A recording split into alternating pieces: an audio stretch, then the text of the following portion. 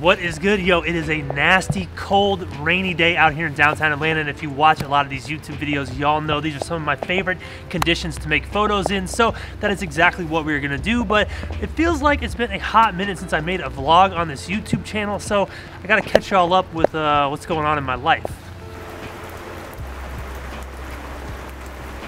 So y'all remember one of the first vlogs of this year, vlog 36, I said this right here.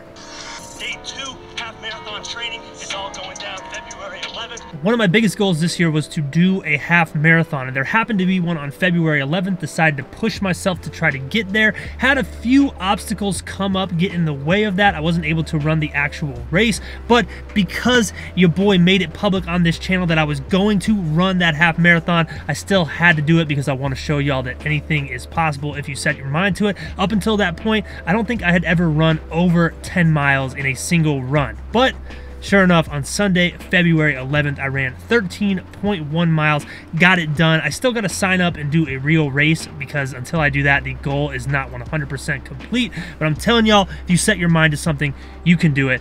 I made the half marathon goal happen. It wasn't as fast as I was hoping for. I was hoping to get under 9 minutes per mile, so I still got something to work towards when I actually do the race.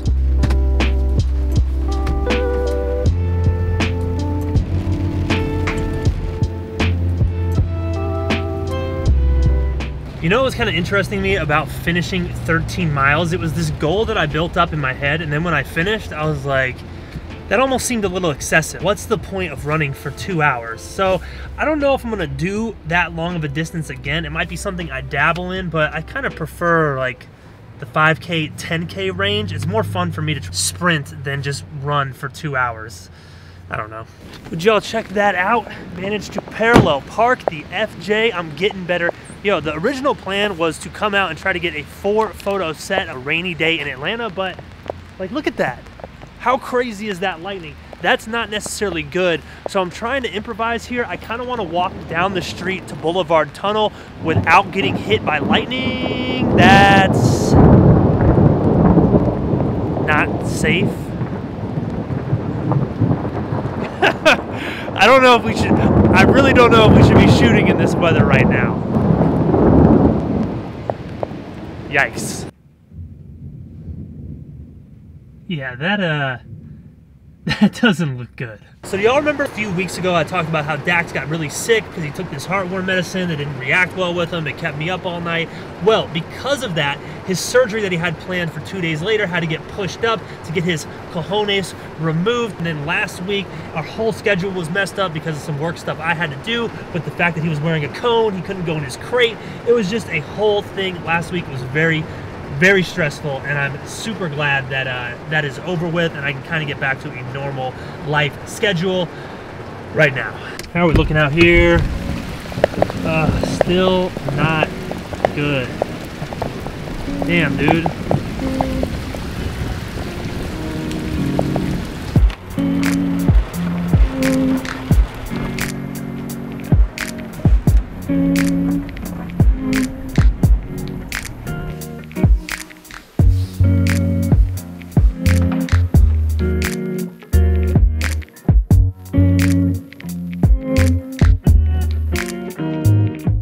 So it is now the next day, but we're gonna pretend like it's still yesterday, so I'm gonna wear the exact same outfit.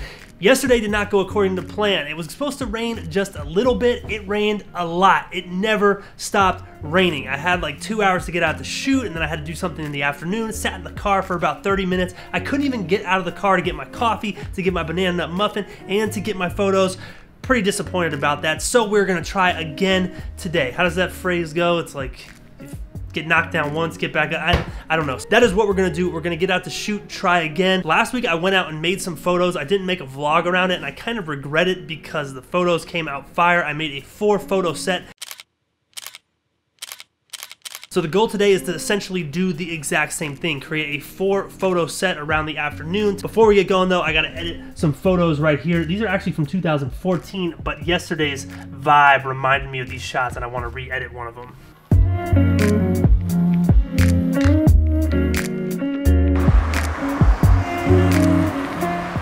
So finished up editing and I had a phone call. It took me a little bit longer to edit that photo than I expected. Not sure what photos will be on my Instagram first, the one I just got done making or the ones I make today. Just make sure you head over to Ranft on Instagram, check out everything I post, make sure you like those photos. But right now we are in the same place we were yesterday. We're giving this another go. We're about to head to Boulevard Tunnel. I've never made a photo here before. It's kind of like a played out location. Basically a few years ago they painted this tunnel in this crazy rainbow color, but now it is covered in graffiti and it looks a lot cooler in my opinion. So here's how I'm going to construct this photo set. I'm going to start by just shooting for like 30-45 minutes and then I'll kind of establish a base. I'll at least get one photo that I know, okay, this is what we're going to formulate the whole set around. I'll show you the complete set once it's all done.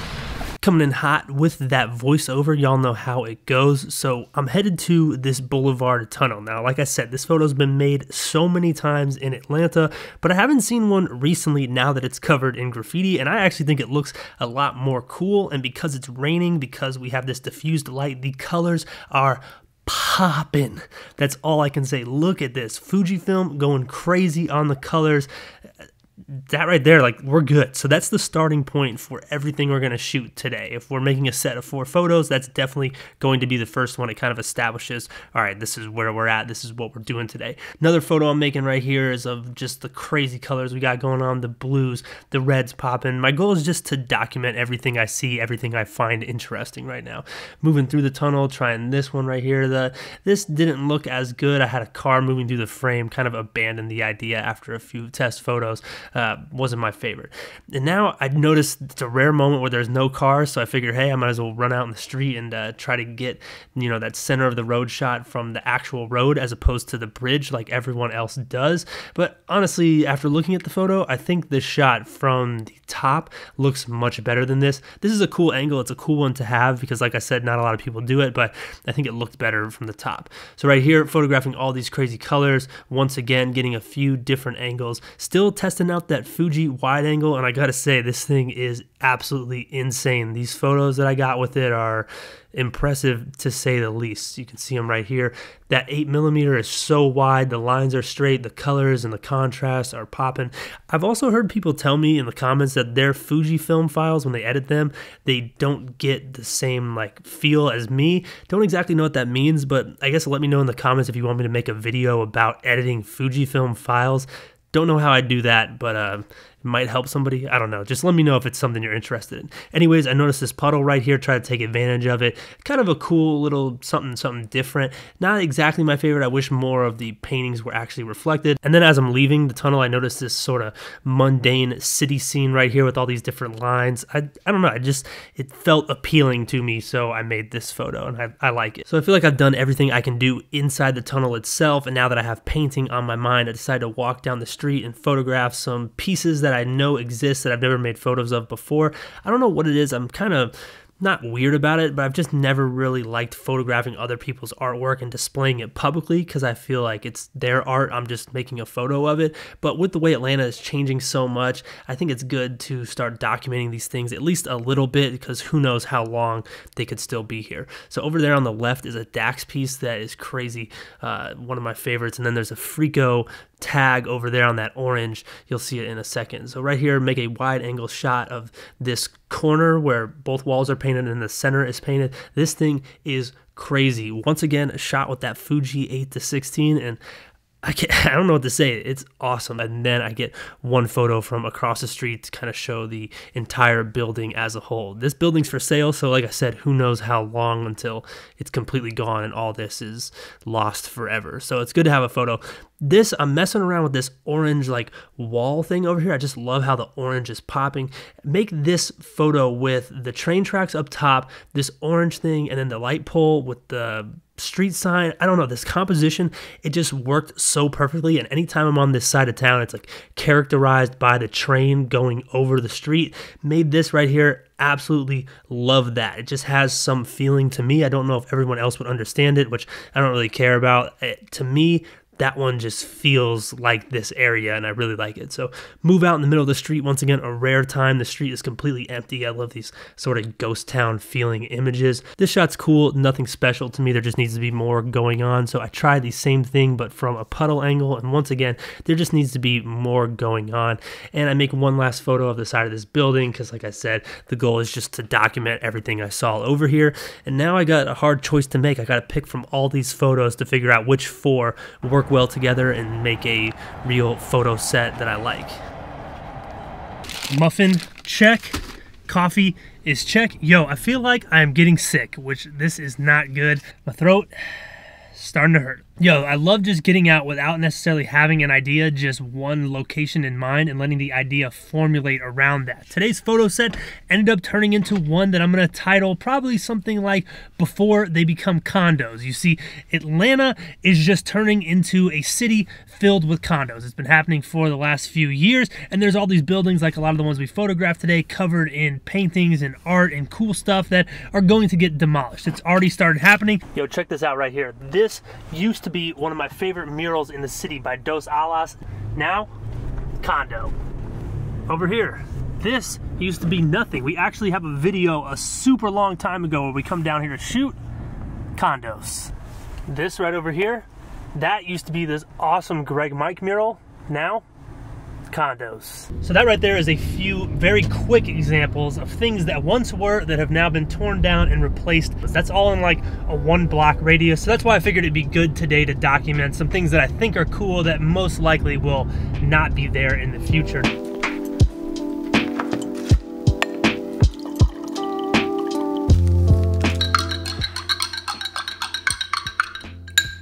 So I have gotten progressively more and more sick as the day has gone on. I feel pretty bad right now, so we're gonna try to fight it off with some vitamin C. I really doubt this is actually going to do anything for me, but we'll see. Yo, I'm having a tough time picking my top 4 photos from today, the ones I want to post to social media. I think the first one is going to be the Boulevard Tunnel with a little bit of that bridge in there. Love that teal popping. It looks crazy. I think the next one will be that street corner where we have the 2 walls and then the center with that like decaying awning. Love that one. Next one will be one of the stair shots leading down into the tunnel, either the one from more of an angle, I think that's one I like more, or the one that's straight on, and the last one being that street corner, you know, the one with the orange, the power line, and then the train obviously in the top. Love that composition. I think those are my top 4. It's subject to change. Be on the lookout for those on my social media. Also, like I mentioned in today's video, I edited a few other photos which ended up on my Twitter and my Instagram, so make sure you go check those out at Evan Ranft. Yo, do me a solid. If you enjoy these photo vlogs, share them with anyone who you think would also find them interesting. These videos are extremely difficult to make because I'm trying to make a cool, cinematic, interesting vlog, as well as good photos that I have to edit.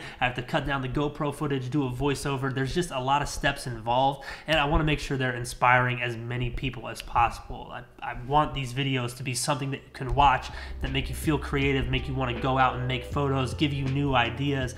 These are real photography videos. So if you enjoy them, pass them along. I would really appreciate it. Hit that thumbs up button, hit that subscribe button for more photography videos if this is your first one. And like I said, be on the lookout on my social media for the final product, whatever I decide to post, wherever it may be, Twitter or Instagram. Y'all are the truth. Really appreciate y'all watching today. Hopefully this magic juice actually does something and I don't end up sick. Thank y'all. I'll see you next time.